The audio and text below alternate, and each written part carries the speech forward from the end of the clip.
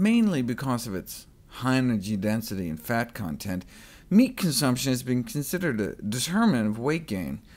Yeah, but we looked at nuts, which are dense in calories and fat, and they didn't appear to contribute to weight gain at all, so let's not presume. Meat consumption and prospective weight gain in participants of the EPIC PANACEA study. What is that? Hundreds of thousands of men and women across 10 countries with weight gain measured over a 5-year period. What did they find?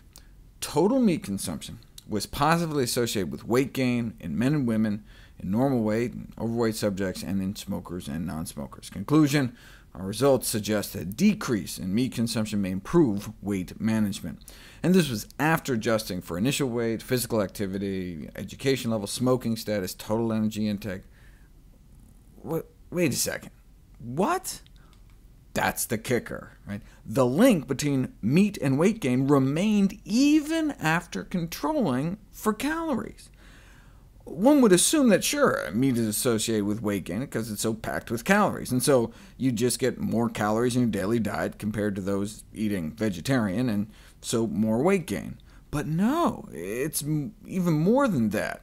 This was after controlling for caloric intake, meaning if you have two people eating the same amount of calories, the person eating more meat may gain more weight. In fact, they even calculated how much more. An intake of 250 grams of meat a day, like a steak, would lead to an annual weight gain 422 grams higher than the weight gain experienced with the same calorie diet with lower meat intake. After 5 years, the weight gain would be about 5 pounds more. Same calories, yet 5 pounds more eating meat. And steak was nothing. The strongest relationship with annual weight change, weight gain, was observed for poultry.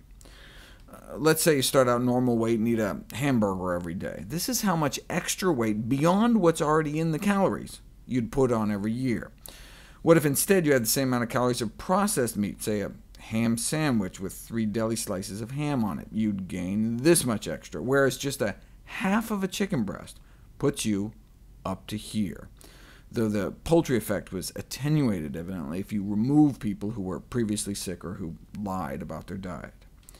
In conclusion, our results indicate that meat intake is positively associated with weight gain, and this association persisted after adjustment for total energy intake and underlying dietary patterns. Our results are therefore in favor of the public health recommendation to decrease meat consumption for health improvement.